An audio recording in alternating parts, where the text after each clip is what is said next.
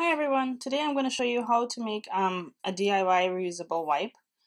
Um, this is specifically with makeup in mind. There's lots of other uses for wipes, to place them for toilet paper, as napkins, as general tissues.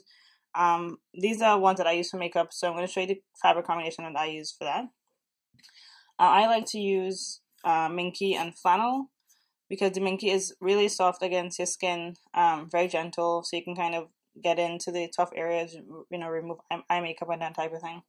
And then Flannel on the other side, just as I use Flannel for the kind of last cleanup. Anything that the Minky didn't get, I can go in and kind of exfoliate a little bit, for lack of a better word.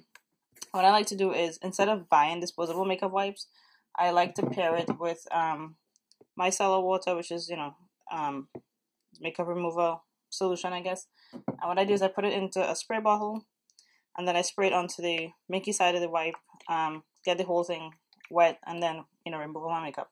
And then follow up with that, if I need to wash my face a second time, I can do that, but I use the wipe for the kind of first removal. So basically, it's a pretty simple process turn and top stitch. I'm just going to show you, how I cut the fabric and then sew it together. So I have a template here that I made. I made it, I guess, a while ago to make cloth napkins because I use kind of the same shape. And basically, I like to have a fairly sizable wipe. So this, I think, is meant to be approximately 8 by 8. Yeah, about 8 by 8 finished. So this template is 8.5 by 8.5 square. But then I have an extra turn tab here, and the turn tab is about 2.5 inches wide, and half an inch from the edge to give you enough fabric to close the hole when you turn it. So I'm basically just going to place the template on the fabric, cut out one piece on the flannel, one piece on the Minky, and then sew it together. One thing to note is, obviously, if you're using a natural fiber, you definitely don't have to use Minky. You could use, bamboo flannel, bamboo fleece, anything like that. You want to pre-wash it because, obviously you're going to be washing this after you use it, so you want to be sure that it's not going to shrink after you wash it. But if you're using Minky or any other polyester fabric, you do not need to pre-wash it. And don't pre-wash Minky because it will fray in the washing machine, because the cut edges will fray. So you definitely want to make sure the Minky is sewn up before you wash it. Okay, so I'm just going to, hopefully I can show this on camera, set up the template and cut it out. This is just like a piece of tie-dye flannel that I got from Joann's. Oh, one thing you want to do is cut the template, I think on the right side. Yeah, because you want to make sure that the tabs line up. The tabs have to be on the correct side of both pieces of fabric. So you're going to sew the fabric right sides together. So you want to I'm going to do the flannel first. So I'm going to have if the notch is on the right side, on the left side of the flannel, sorry, it needs to be on the left side of the Minky. So right now the flannel is right side up, with the turn space on the left. And then I'm going to have to do the same thing with the Minky, but with the Minky is going to be right side down, with the template on the wrong side of it, and then the notch here. So hopefully that makes sense to me. Just go through slowly, and then it'll make sense when you construct it. Okay, so again, flannel is right side up.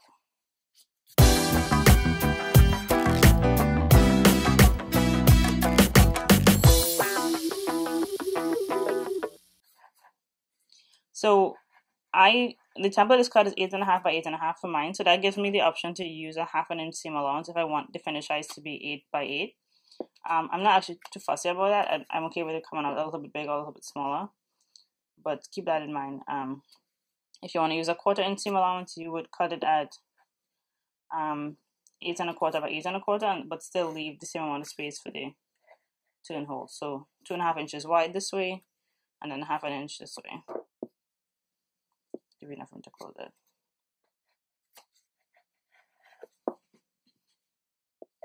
Sorry, this is a bit harder to do than I think I must have used my scissors last time. One more edge here. And these are just for me to use, so I'm not really too concerned about them being perfect. I just want to get the general size and shape. Okay, so that is the flannel done.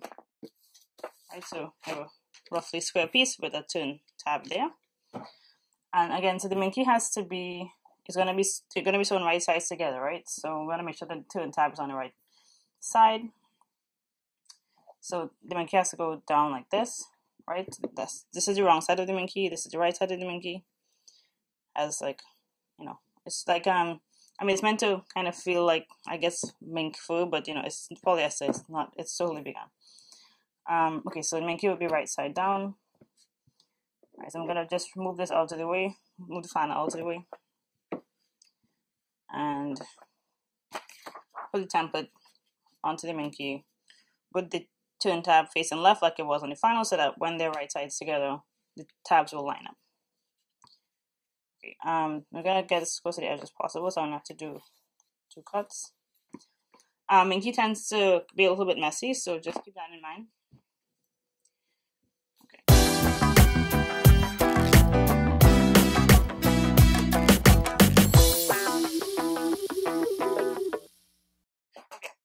So we now have both pieces cut out, roughly in the right shape. So I'm going to put the flannel back down here. Minky on top. Let the turn tabs line up close enough. Okay. So now we'll just clip it, open it together, and take it to the sewing machine.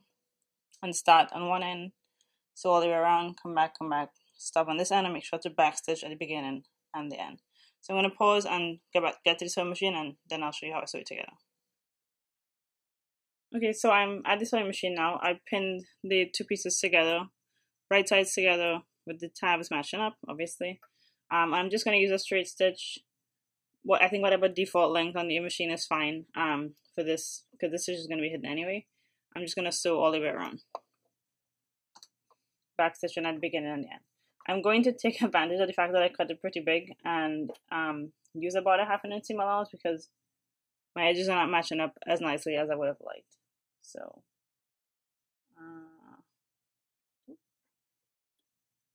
I'm sewing Minky side up, although I don't think it matters all that much. I'm just trying to find the. This is a fairly new machine to me, and I keep losing my 1/2 inch mark. Okay, there we go. So lining it up, you want to start at the at one side of the turn tab, so you can start and stop there. Okay, there we go.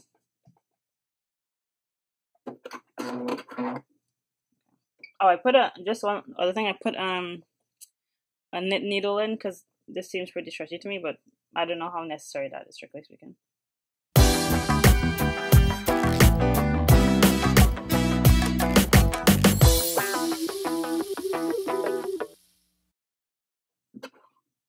Always make sure your needle is in the down position before you turn a corner.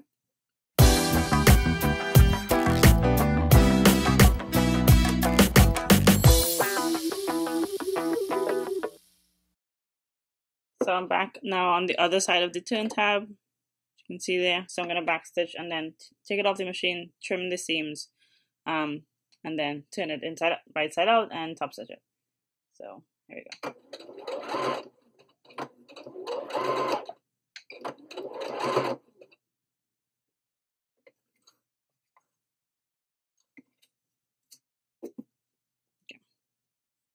Okay, so I'm about to trim the seams before I turn it right side out. To be honest, it didn't sew up as neatly as I was hoping, but I think it's just because my fabric ended up shifting. But you know, you can see from the seam that it's basically a square shape, and we have enough fabric at the turn space to close the hole properly. So I'm going to trim it up. I'm using pink and shears, but you can use any scissors you have, and then turn it right side up. So one thing you want to make sure to do is to trim the corners. You want these to be pretty much cut all the way off. I'm going to use regular scissors for that, actually. So you always want to, don't trim into your stitches, but trim as much fabric as possible off of the corners, because then it'll turn a little bit neater.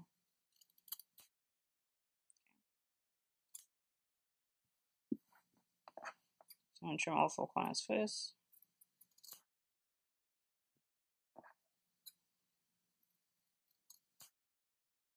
And using my Pinkin shears. Pinkin shears are they have this zigzag blade, and that usually helps the fabric stop fraying, and it just it's good for cutting curves too, especially because on a curve, getting rid of the bulk of the fabric helps it to kind of fold in better. So that's why I use Pinkin shears a lot for trimming seams.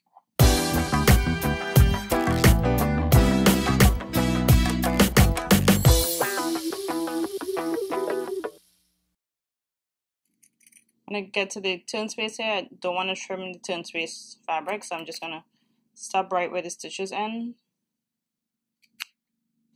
and then come in this way.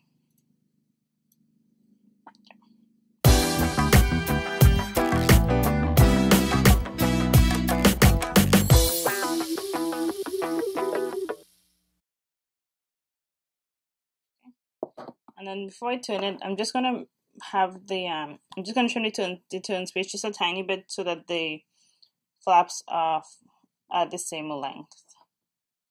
So I'm gonna use my rotary cutter for that.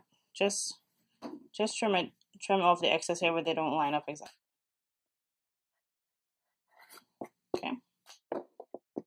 Okay, so now to turn it, I just want to get a Right, I have a chopstick I'm going to use to help me turn out the corners a little better. So I'm just going to reach in, grab a corner, and turn it. The turn hole is pretty big, so it should be fairly easy to turn it. And I'm going to use the chopstick to get the corners out. Sorry. You could iron it at this point. Once you turn it off, then before you top stitch it, only use the iron on the cotton side or whatever natural fiber you're using. I wouldn't recommend ironing the Minky. So you probably want to use a relatively low satin anyway. I'm not gonna iron it just because I can manage without ironing. I think it just may not be the neatest. Okay, so there we go. We have a nice square wipe. So now we're gonna just go back to the machine. Make sure that the turn tab is, all the way in. You could put a pin there or a clip just to keep it closed, but actually, yeah, I'll put a clip on it. This is just like a quilting clip.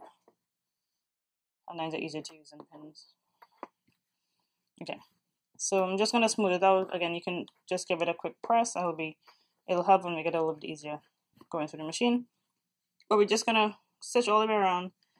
You can change that longer stitch length if you want. Not really necessary. And then, back stitch at the beginning and the end, and it's pretty simple. So I'm going to reposition to the machine again and show you how I top stitch it. I brought the camera a little closer this time. I think it should be easier to see. So the main thing you want to figure out here is, based on the size of your turn tab, you want to make sure that you have the needle in a position that catches, that actually secures the hole closed. So because I have a fairly big turn tab, it's about 1/2 inch wide from edge to where the fabric ends in here. I have some room to play with, but I'm probably just going to use the edge of my presser foot as the guide, and that I know is going to be narrow enough that I will 100% close the turn hole, sorry.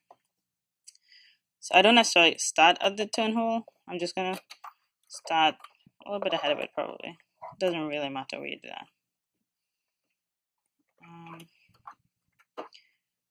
I am going to switch to a slightly longer stitch length.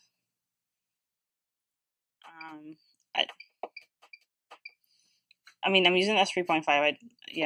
I have a new machine now, so I'm just kind of learning what all these stitches mean. But okay, my old machine was pretty basic.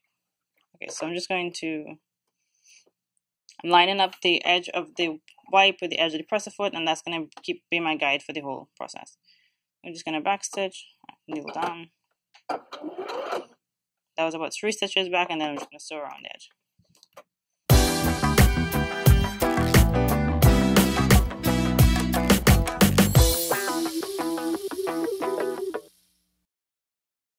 So I'm back, I was back at the beginning, so I'm going to stitch over where I started and then back stitch again to close.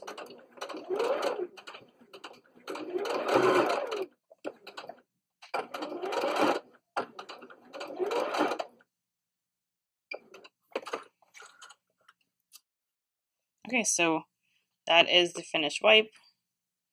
I maybe just move my camera again and take a look at the final product. Okay, so here is the finished wipe.